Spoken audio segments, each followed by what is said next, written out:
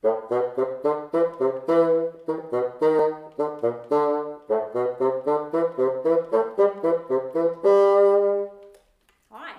my name's Cara, and I'd like to introduce you to an unusual but very cool instrument.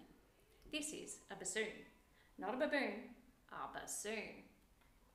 Bassoons are low-pitched members of the woodwind family.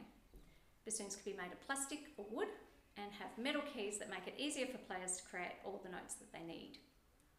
The tube is so long, they are folded in half so they can be played comfortably.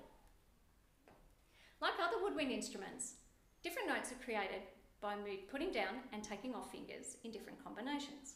And there are quite a few keys on the back of the instrument, so bassoon players need very agile thumbs. Bassoons use a double reed to produce their sound.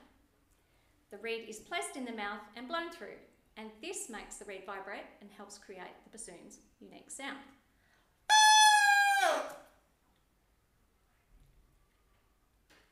The reed is made of two little pieces of cane carefully tied together with twine, and the reed is attached to the end of this curved tube called a crook or a bocal, which is inserted into a hole at the middle of the instrument, which is actually the top.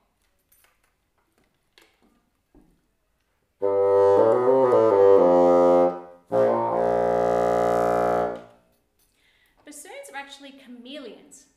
The bassoon can be found in a wide range of small and large ensembles like orchestras and concert bands, and there are even jazz bassoon players. Even though the bassoons mostly read bass notes, they can actually play quite high.